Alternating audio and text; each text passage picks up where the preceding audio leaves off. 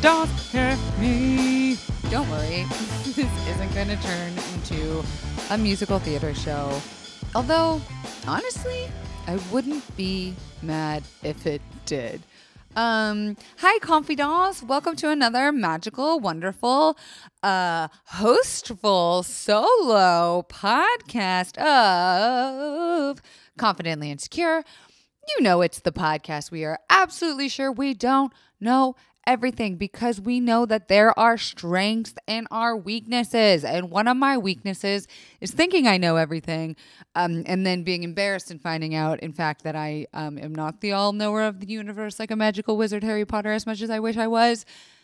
And that's why I made this podcast. You guys didn't ask for an explainer, but here it is. By the way, no one could see that or no one could hear that. You could only see it. But I'm currently dog sitting a very cute Australian Shepherd named Walter. He's a mini Australian Shepherd, so he's like tiny Chihuahua sized. Well, more like Corgi sized. Anyways, him and my cat do not get along. So if you hear noises or see a world war happen, that's what that is. But my cat just climbed up on my shoulder to like check out where Walter was, and Walter's currently sitting in my lap. So, happy autumnal season. We are just exiting Libra and into Scorpio season. I don't have a lot of Scorpios in my life. I just realized as I was going over the seasons with some people. I do have a lot of Libras in my life and a lot of Libra men. So I hope you guys are keeping your moons and stars in check and checking in with yourselves, just seeing how you're feeling. We're entering the holiday season. Yes, Halloween is one of my favorite holidays. And as we enter this season of the year, I never really thought I had seasonal depression. But I think the older I get and the more in tune I am with my body and my thought process, the more I think I may have it. So just a little self-care, self-love remindy to just check in with yourself this time of year. And I know it can feel very coupley around Halloween, but TBH, I always loved Halloween when I was single. That was the night that I not only put on a costume, but it was like a fucking alter ego. And I just slutted it up more like Halloween. Am I right? Any of you old adult shit listeners remember when we did Hovember. So give yourself permission this season to just hoe it up a little bit. Adopt another alter ego. Go out with your friends. Have fun. Try not to put too much pressure on yourself. Also, Halloween is one of those holidays where it's one fucking night, right? It's not like the December holidays or even Thanksgiving can be drawn out to be a couple days. It's one freaking night. So if you're just not in the mood, don't bother stressing yourself out. Bitch, some of us are on budgets. Those freaking hoey ass costumes can be $50. I don't know if people still do that. But in high school, we would literally have to come up with $50 out of thin ass air to buy a costume that was hoey AF, convince our parents to give us money to dress like a slore for the night. Why were those costumes so expensive? I mean, I have to assume they're still expensive.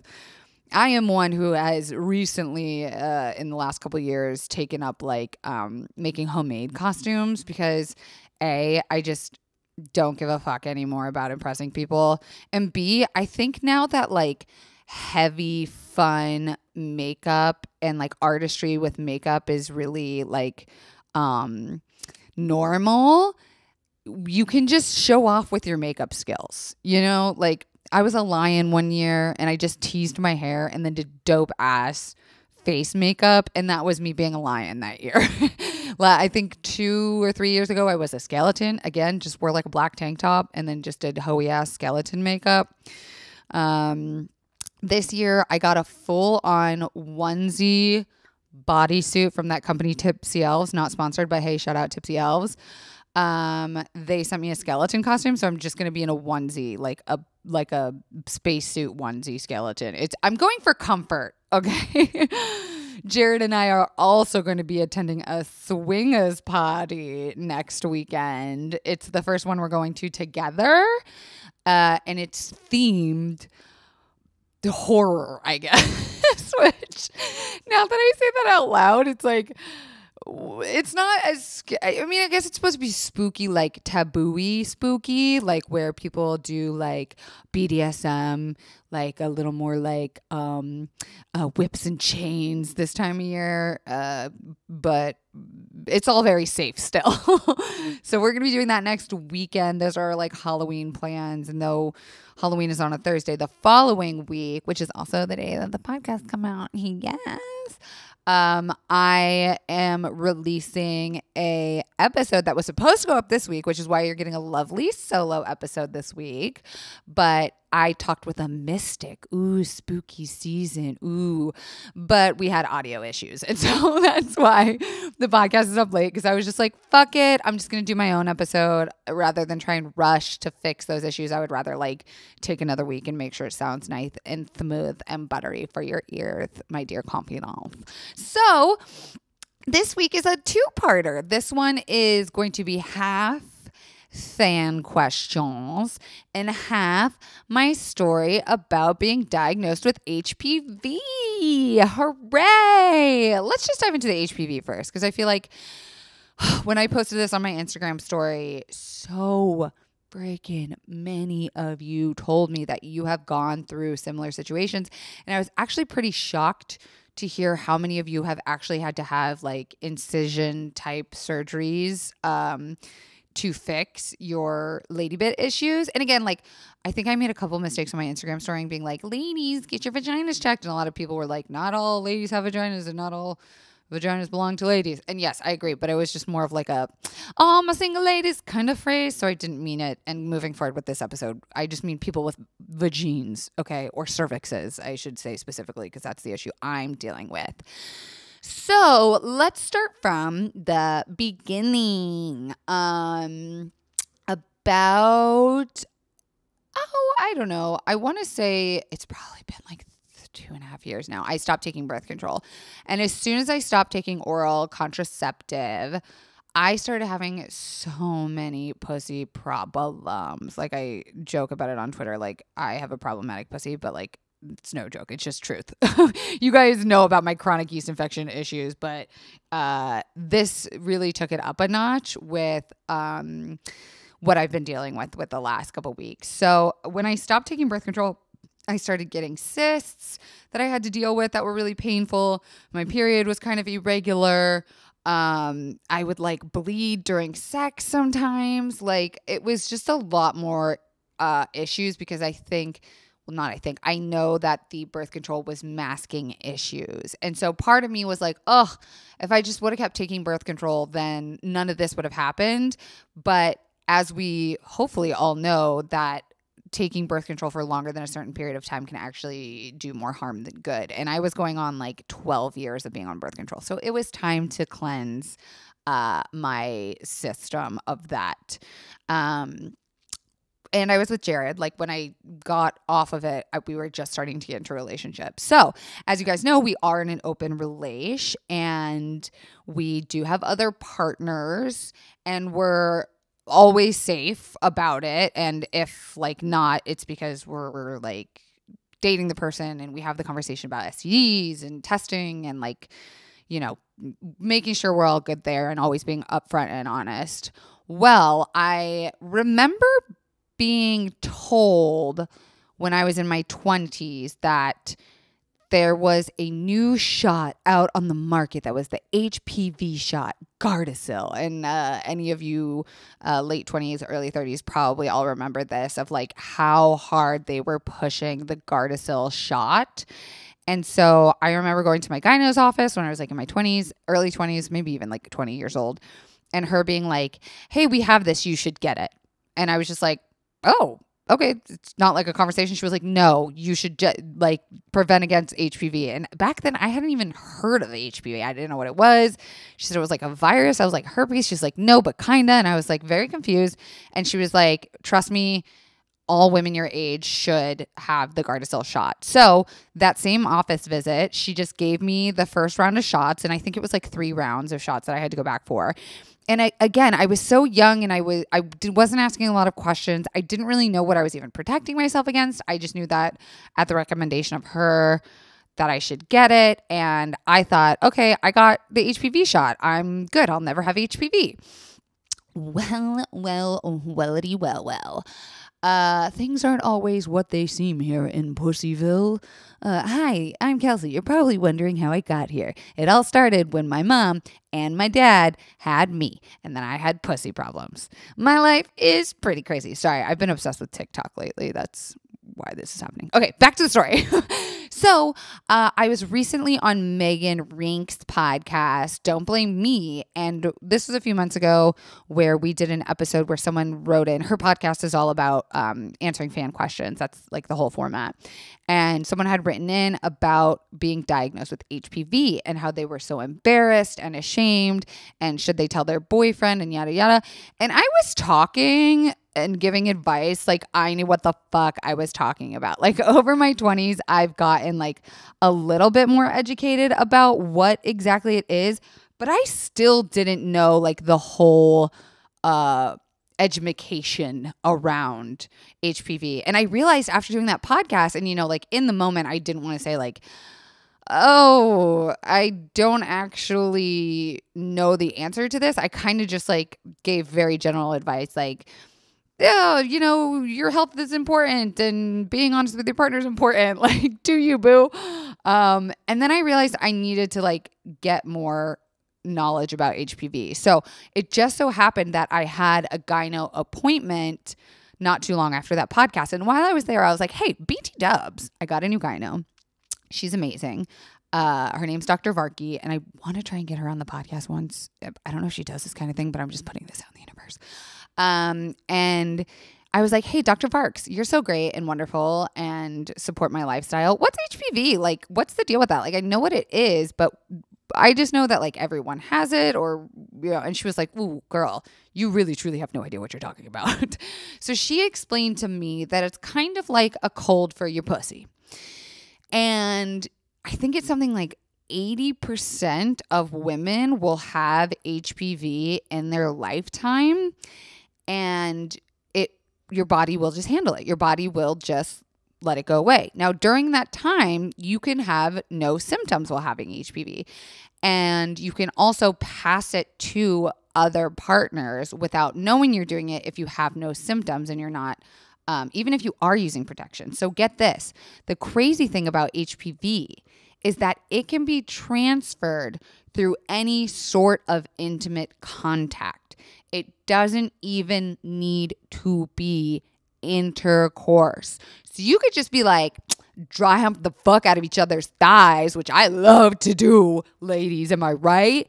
And you can pass and contract HPV from a partner. So that's the first thing you need to know is that if you are having like any intimacy, and Dr. Varkey told me that she sees people who are virgins come in, I hate using the word virgin, people who have not had intercourse before come in all the time and have it. And I was like, holy shit, I don't think enough people know that about HPV. I think they think it's like a dirty STD. The other thing about HPV that's good to know is that there are 3 dangerous strains that are more dangerous than all the other hundreds of other HPV strains. So what Gardasil was when it came out, those shots that I had were protection against the 3 most dangerous kinds of strains. Those are the strains that, remember how I said it's like a cold for your pussy? Well, if your cold doesn't go away, it can develop into something more severe like pneumonia, right? Same with your pussy cold. It can develop into something more intense, more dangerous for your cells, and that can lead to cervical cancer. Now, there's another crazy statistic about cervical cancer that something like, I want to say 70%, this all could be wrong, but this is Confidently Insecure, the podcast where I'm absolutely sure I don't know everything. 70%, I want to say, women who die from cervical cancer die because they didn't have proper access to healthcare. So cervical cancer is a lot more preventable and treatable now than it's ever been with things like gyno screenings, pap smears, regular visits. Women are getting more comfortable with their pussies now more than ever. So that's another good thing to know is like when something abnormal like HPV sits in your body a little bit longer, I think we're so scared because that word is so associated with cervical cancer that it can feel very scary. But most strains and most diagnoses of HPV are just colds. So you very rarely run the risks of it having developed into something deeper. Now, they say you're supposed to get your pap smears every 3 years, right? Well, let's just talk a little bit about pap smears because I feel like this audience can skew young a little bit and maybe you guys haven't had your first pap smear, but a pap smear is like taking a little scraping of your cervi, vaginal wall, uterine area. I don't know which one it is actually. They go up in your puss and they take a scrape and they test cells. That's what a pap smear is. And you'll hear most of the time that your pap smears will come back normal and you should be doing them every 2 to 3 years as long as you're having normal results. So I started getting pap smears as soon as I started having intercourse just because that was something my gyno was like, you should do. So I should highly recommend if you're not getting pap smears, first of all, why not? If your gyno's not talking to you about that, that's a red flag. Some people think it hurts. It does not hurt. I said that and then I thought about all the women that deal with pelvic pain and like endometriosis and stuff. So I can't say like it doesn't hurt. But for me, it doesn't hurt me.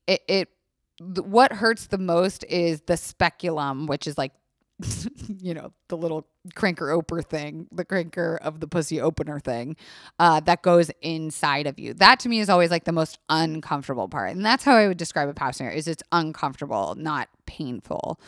So you get your pap smear results back. And she told me that usually you can come back with 3 options. So you either come back with a normal pap smear, great. You come back every 2 to 3 years and get tested. You can come back with an abnormal pap, which is what happened to me. And then I guess the third option is like scary results, which is what happened to me. So tying this all back into when I went in to ask my doctor about what HPV was when I went on Megan's podcast, she was like, oh, speaking of, like, we need to do your pap smear. So I came back in another time to do another test for my pap smear. And she said that, we'll do the pap smear and we'll call you next week. So she calls me the next week and she says, your pap is abnormal. And I was like, oh, okay. And she's like, it's abnormal with severe results. And I was like, what does that mean?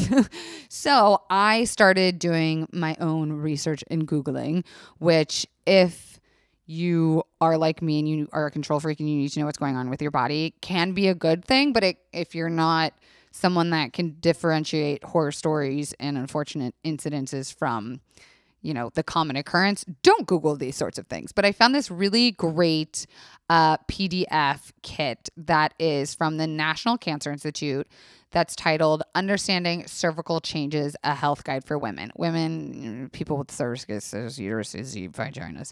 I'm going to put that linked below. So this is something you can like check out with me, read along with me.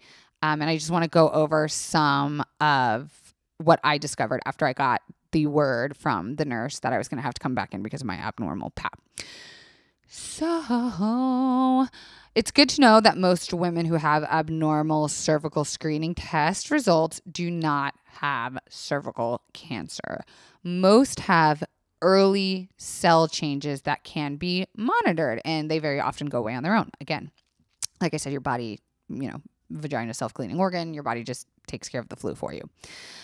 Or it can be treated early to prevent problems later on. So you need to get follow-up visits and yada, yada, yada. It's important to go to your gyno. Good news about preventing cervical cancer is we know what causes cervical cancer. Nearly all cervical cancer is caused by HPV, which is the human papillomavirus.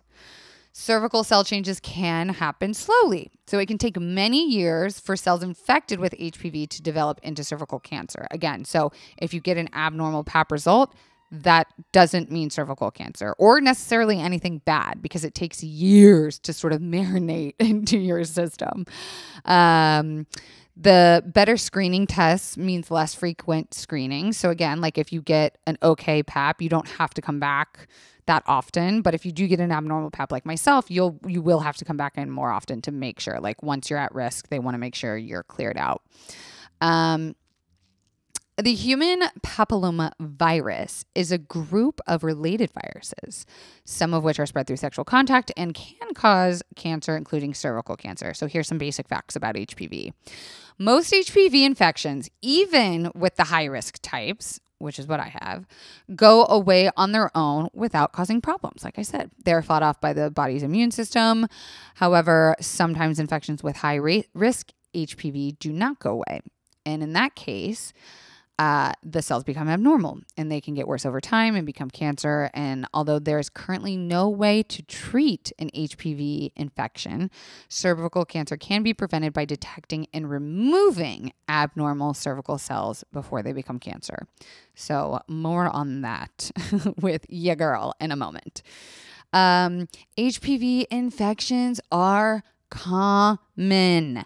And let me stress this highly because I had a lot of you who slid into my DMs being like, thank you for saying something and normalizing this conversation because I have HPV. I'm so embarrassed. I didn't know at the time how common it was. I didn't know how to tell my partner, yada, yada, yada. But this is something that I feel like we're not regurgitating enough to sexual partners. And I feel like especially men probably don't know this, and I'll get to their issue with HPV in a minute.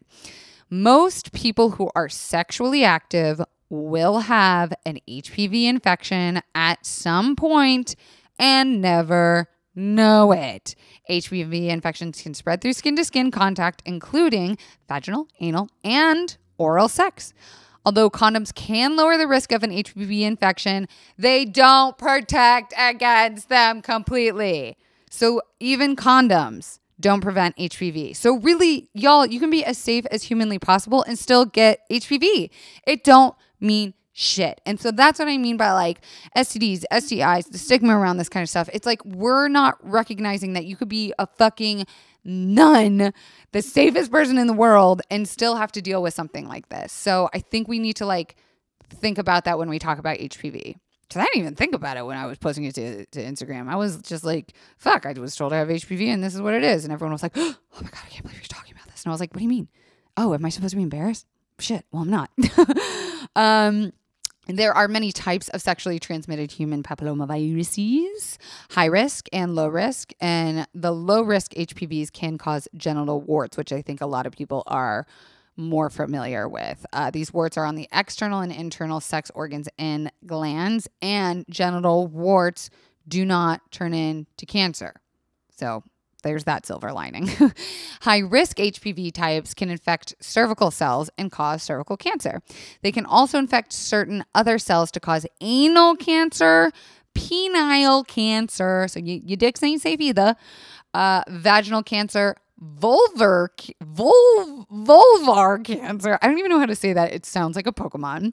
And oral pharyngeal cancer, which is cancer in the middle of the throat, including the tonsils and back of the tongue, which is actually something that's being talked a lot more about ever since a celebrity came out. I forget who the celebrity was, but they were basically saying like, me and my wife go down on each other. Hooray.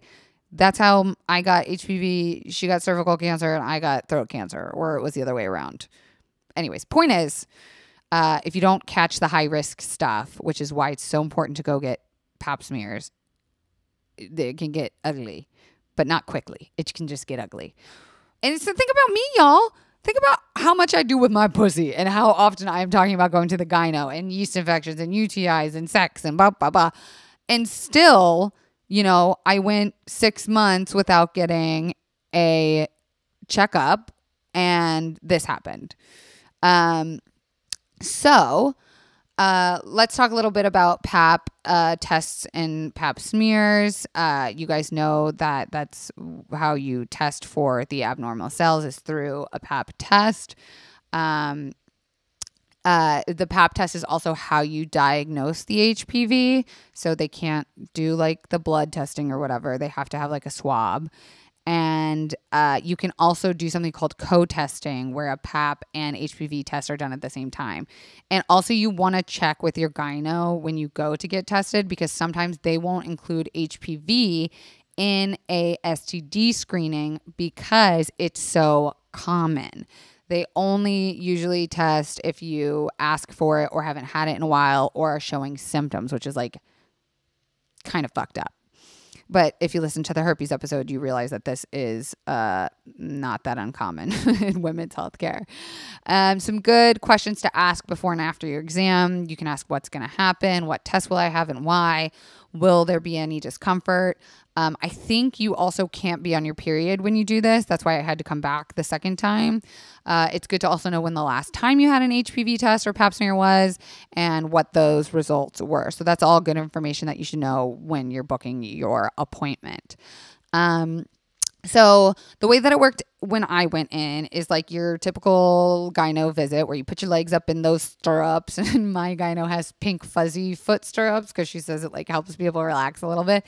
She also has really soft sweaters for you in every room in case you get cold. Like she's just really great and luxurious. And I've never, in my 29 years with all of my pussy problems, with all of my doctor's appointments, have never felt so comfortable in a doctor's office. And I highly encourage all of you to try and find that same comfort when finding someone that's dealing with your bits. So they take a scrape and they send that sample of cervical cells, which again, your cervix is, okay, I'm going to explain this without having visual unless you are watching this on YouTube. You have a tube, that's your vagina, which is, you know, your vaginal walls. That's the actual vagina. Then a cervix is kind of like the middleman between your uterus and vagina. So your cervix is really a narrow space, but really thick walls. And then it goes up into that U shape, which is the uterus and the ovaries and the fallopian tube. So your cervix is more just like the connective tissue that connects the vaginal wall and the uterus. I think without a cervix, like shit would just fall out of your pussy. That might be wrong, but that's my non-medical professional opinion. So once they send those samples of cells, they check for HPV in the lab.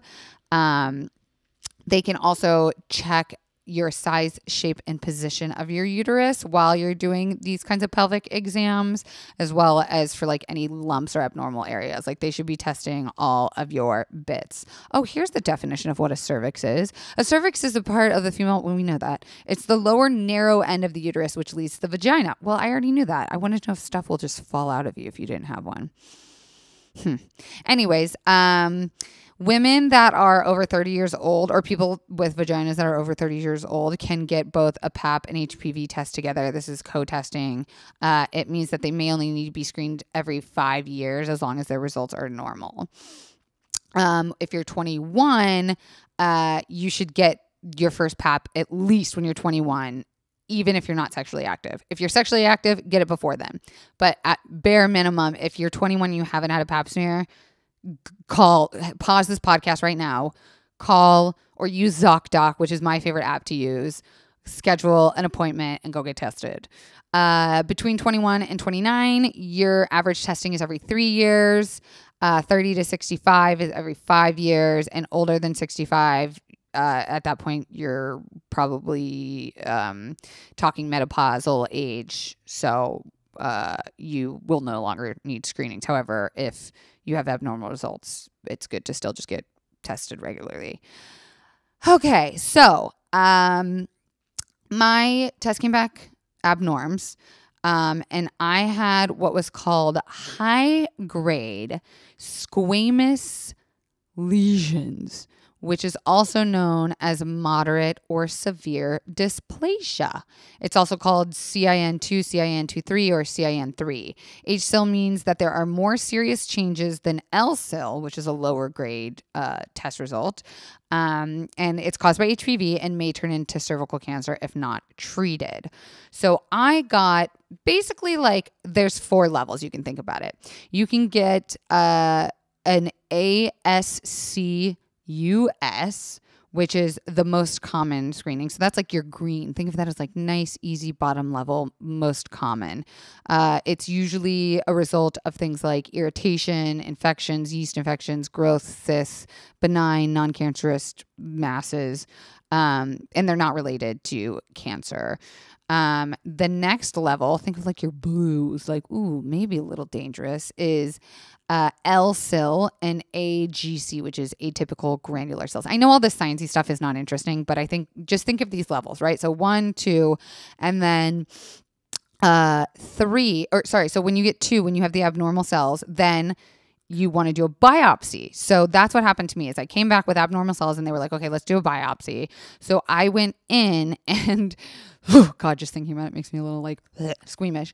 They took off 4 segments of my cervix. So think of the cervix as like a clock, like a circle. So they took at 12 o'clock, 3 o'clock, 6 o'clock, and 9 o'clock pieces of my cervical walls and sent them in for testing. 3 out of 4 of those came back as HSIL SYN3, which is the next level, which is like, let's think of it as orange. Like, uh-oh, we're in the warning zone. This is not good. We're really close to not being healthy anymore. Like we are entering cervical cancery adenocarcinoma in situ zone, which I will get to. So you do the biopsy and I got the results back that it was HSIL SYN3, and that means that I need to take off all those dangerous cells so that they do not turn into cervical cancer. So I'm going back in November 7th to have what's called a LEAP procedure. Now, a lot of you wrote into me being like, girl, yes, I have had those. They suck. One of my friends, she's an ER nurse. She said most people go under to get it done because it's so painful, but so many gynos just do it in their offices and they can actually like localize the anesthetic in your puss and numb you in your puss so you don't feel it. And I was like, I don't want to have to deal with anesthesia. I don't want to have to do like a whole hospital thing. Like I'll just do it in my gyno's office. So November 7th, I'm getting the LEAP procedure done. Before I tell you about the LEAP procedure, I want to tell you about cervical cancer cells. So think of level 4 as like red, dangerous zone. Sometimes cervical cancer cells are found again, but if you're screened at regular intervals, this will really rarely happen. So it's going to be very rare that you go in, get a pap, get your abnormal cells biopsied, and they tell you have cervical cancer. So that's the good news. I know it's really nerve-wracking having to like wait for those results because girl, I just did it for a week, but excuse me, it's very rare that that happens. So let's talk a little bit about the LEAP procedure. And LEAP is spelled LEEP, which stands for Loop Electrosurgical Excision Procedure. It is a procedure in which a thin wire loop, like it literally looks like someone bent a little wire in the shape of like a circle, has an electrical current that goes through it and it removes abnormal tissue. So it's kind of like a motherfucking mini lightsaber. Like whatever you touch with this lightsaber thing, it comes off. So they numb up your puss and they go in with this wand with this tiny little wire that is a hot potatoes lightsaber, and they just go in and they scrape up the punnan and they get all that dangerous shit out.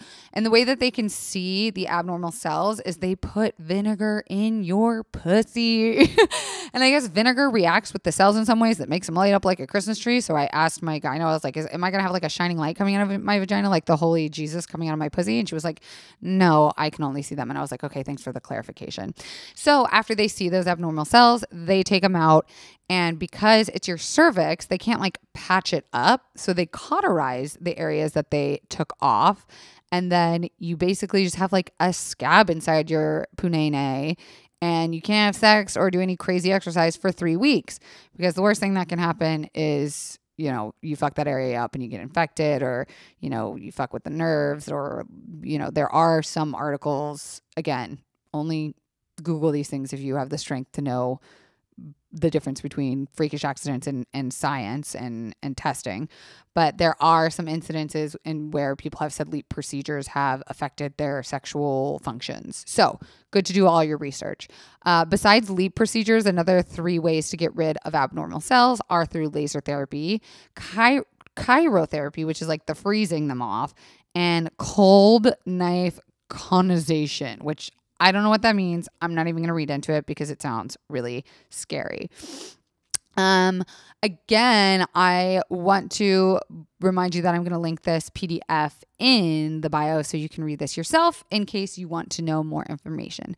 Now, from what I'm being told, this procedure will happen. It'll take about 40 minutes in office, and then that very same day I can go home. So it's not going to be like, you got to be on bed rest. But she just said you could go into work, but you're probably going to want to take some Motrin and stay in bed all day. And I was like, great, an excuse to Netflix and chill. Sign me the fuck up. After that, they send all those tissues to a pathologist, who is someone that checks what's called your margins. And if you've ever known anyone that has cancer, you've probably heard them talk about margins a lot. Your margins are basically like the outer edges of all the biopsies and pieces that they take out of people that have cancer to check to make sure they got all the abnormal cells. So like, if your margins aren't clear, that means they didn't get it all and they have to go back in.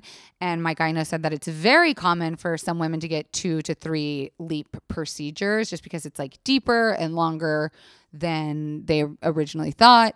And if your margins are clear, then I come back in 6 months. And at that point, the HPV is gone. My pussy cold is clear. And I just have to keep getting regular testing every 6 months until I get positive results. Well, positive meaning non-abnormal results. And then I can go back to getting tested every 3 to 5 years. But all of that is to say, I get tested regularly. So the fact that this came up so quickly and got to that like orangey yikes warning level is just something to be said about like how the oven of Punan can work and do its magic / sometimes damage. I'm definitely a little nervous about the LEAP procedure.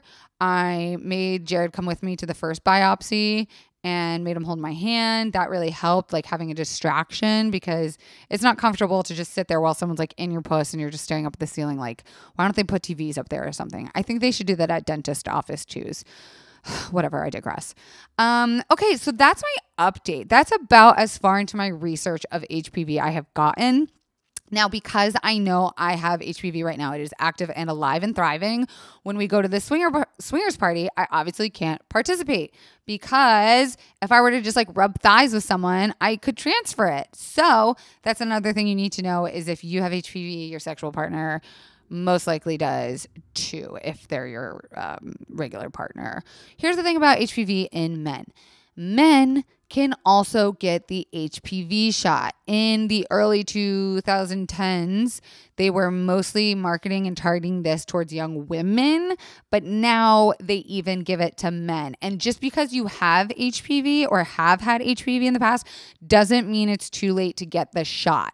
And it doesn't mean it's too late for men to get the shot either. So I would highly suggest all y'all motherfuckers talk to your boyfriends, because they are usually, if not always, the carriers, because they show no symptoms. So Jared has HPV too, obviously. Sorry, Walter's licking my face and it's very cute. Can you hear him licking? I hope you can. It's very silly. And so he's going to go get the shot. And because he shows no symptoms, hopefully his body will just rid of them too. But like I said, if you haven't had these HPV shots, or if you haven't had a PAP recently, this could be like a fun little thing for you and your partner to do together, and call your primary care doctor. And that's what Jared's doing. He's going to get it from his primary care doctor or physician. And it's never too late is the point, because you still want to get immunized from those dangerous ones. Okay, I know that was like a lot of science coming at you fast, but I just want to say thank you for listening to all of that. It's been a whirlwind this last week of like research and readings and like freaking myself out and then being fine and being like, oh my God, it's no big deal. And then being like, oh my God, but I'm scared. It's blah, blah, blah, blah. And even like I said, someone like me who goes through this kind of stuff all the time with my vagina health, I just had to check in with myself a couple times, just being like, no, I'm good. I'm okay. I have a support system. I've got a great doctor. I feel really confident with them, and I feel taken care of. So I think that's really important to consider when you are talking about this kind of stuff with a medical professional. Okay, everyone, let's take a deep breath after talking about all that pussy stuff.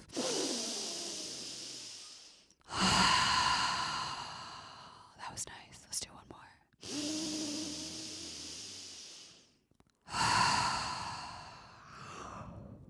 Walter's looking at me like, what the fuck is going on? Okay, let's answer some questions from you guys. I want to only answer a couple, A, because it's already been 40 minutes, but B, because I want to save some of these to do an all fan question episode.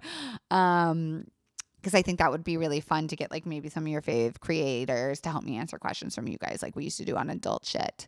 So let's go first with Katie in Nottingham. She says, hi, Kelsey. I recently just watched all of your Adult Shit podcast episodes on YouTube as well as your new podcast. I love them both. They're great. Thank you, Katie. Anyway, I don't know if you're planning on answering the kind of fan questions you and Katie answered on Adult Shit, so don't feel like you have to answer this question. Thank you, Katie. I will still answer it anyways. What is it you enjoy about giving blowjobs? I seem to remember you saying this on Adult Shit. I tried twice to give my friend, fuck buddy, hookup, we haven't talked about it, a blowjob for the first time, which also happened to be my first ever attempt, and I couldn't do it.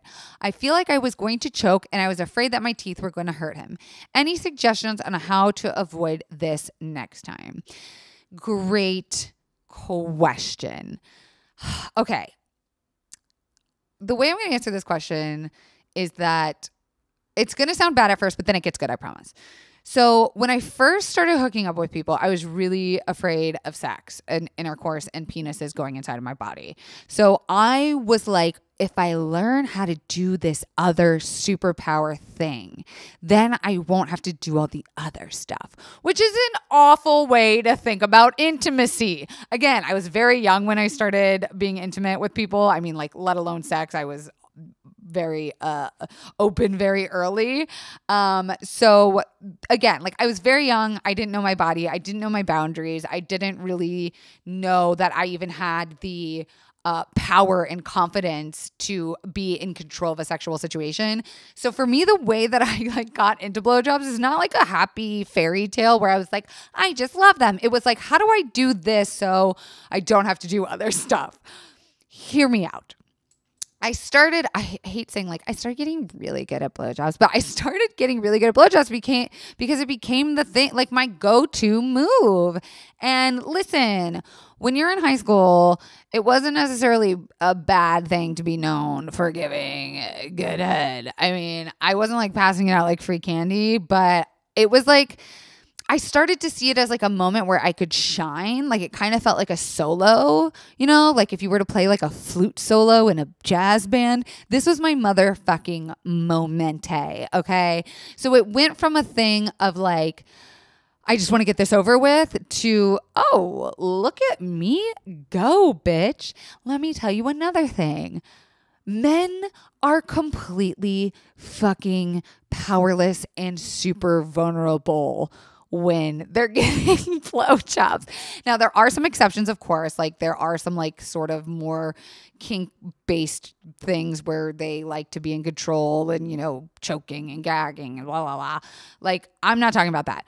Most men who don't have that sort of power just really turn into like a stick of melty butter when you give a blowjob. And there was something really empowering about that. Like there was something really empowering about me being like, watch me like freaking play this kid like a grown man of a consenting age. Watch me play him like a fucking fiddle.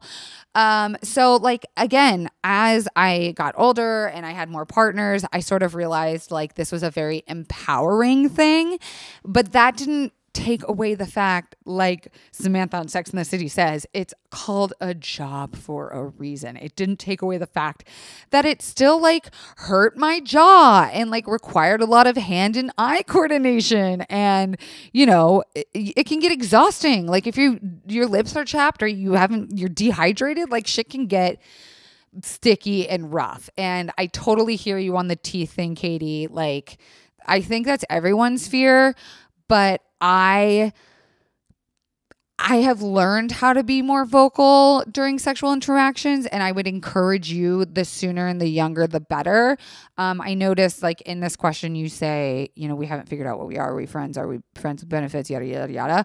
It sounds like you could work a little bit on your communication skills so that when you're working on this with your fuck buddy / boyfriend / whatever he is or they are, you can also have that power in talking about like sex stuff. Like if my teeth graze up against a dick, I don't like stop and say like, oh my God, I'll kind of just be like, whoop, and like, you know, look at them and like laugh or something or giggle. Like the more we laugh during sex and the sooner you laugh during sex and realize that sex is fucking funny, it's weird and bumpy and not smooth and like porn, the better. So I would also encourage you to not be afraid of messing up and to take it slow. Most people with penises have a lot of sensation in the top, like the head of the dick.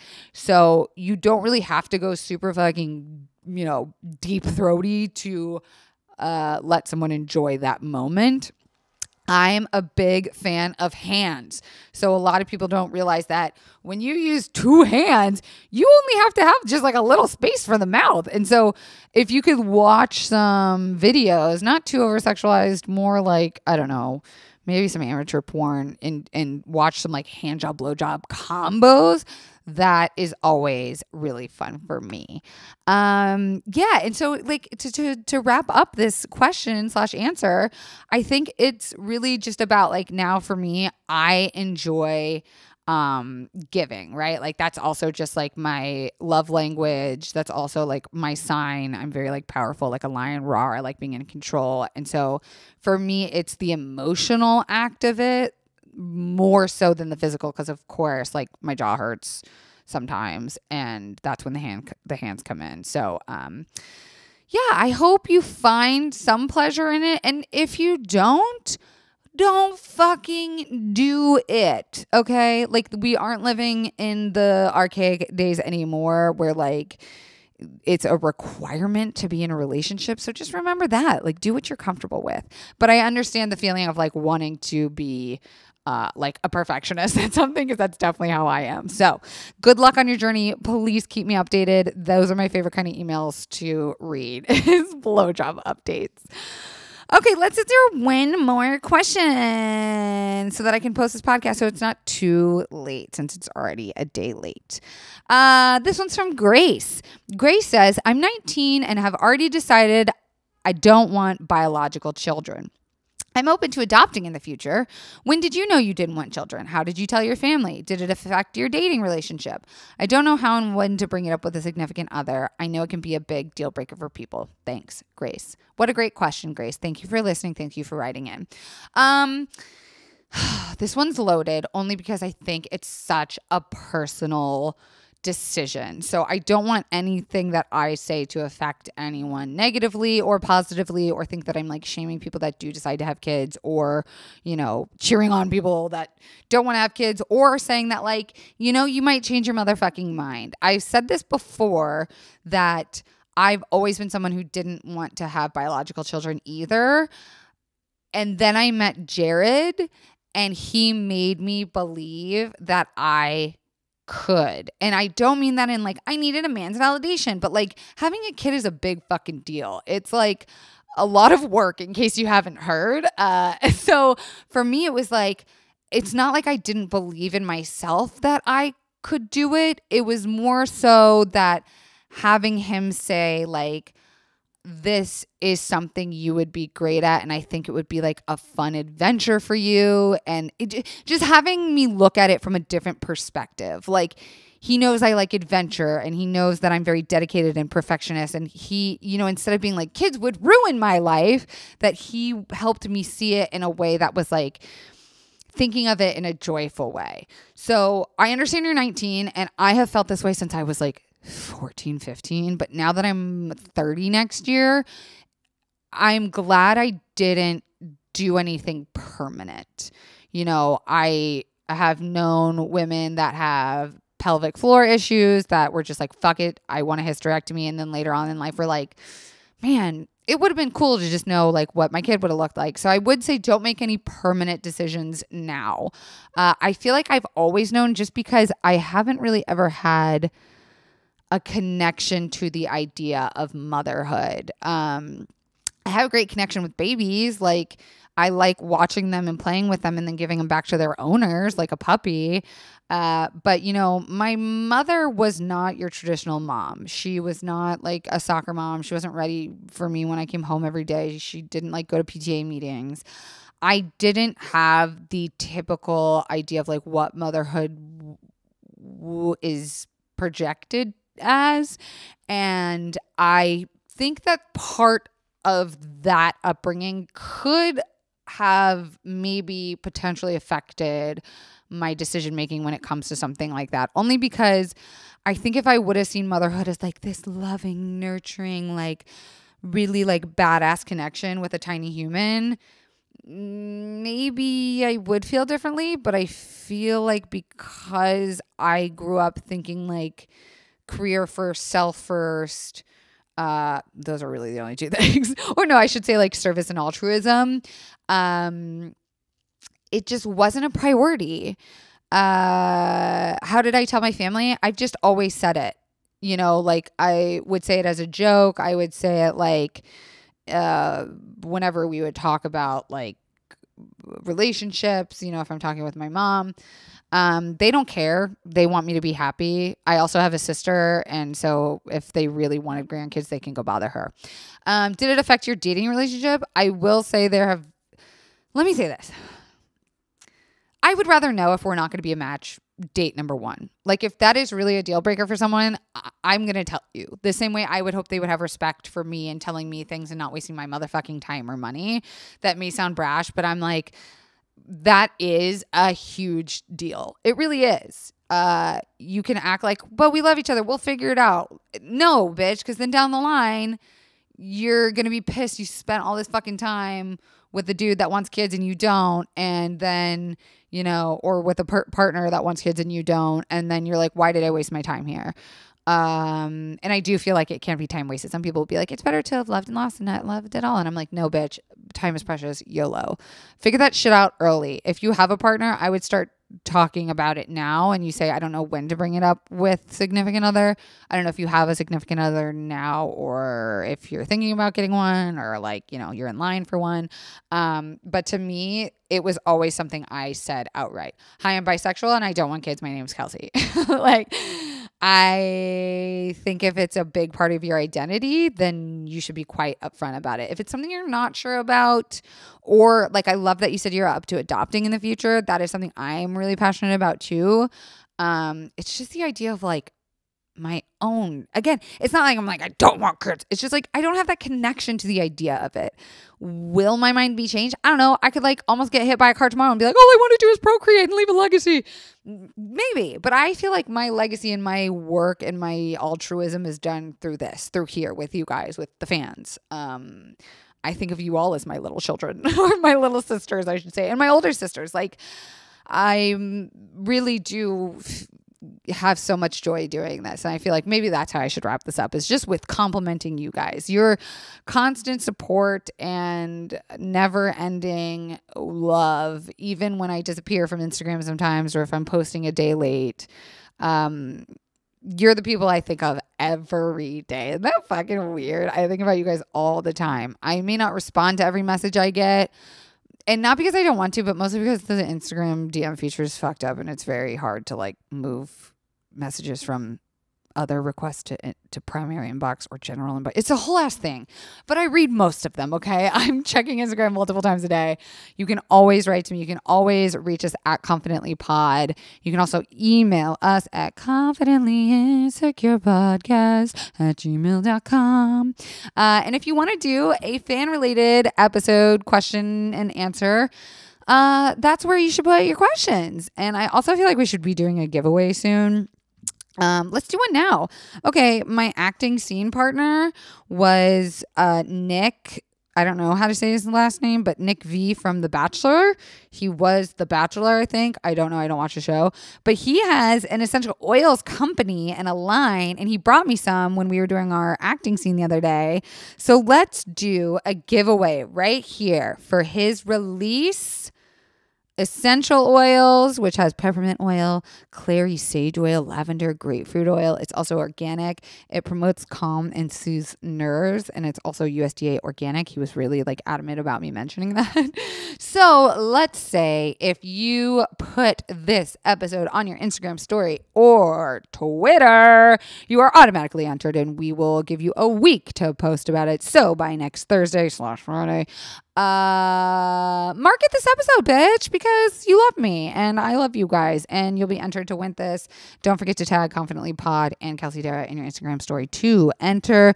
Don't forget to rate this on iTunes 5 stars. Anything less, please don't, because I'm very sensitive and I can't handle it. And I will see you guys next week. I love you. Bye.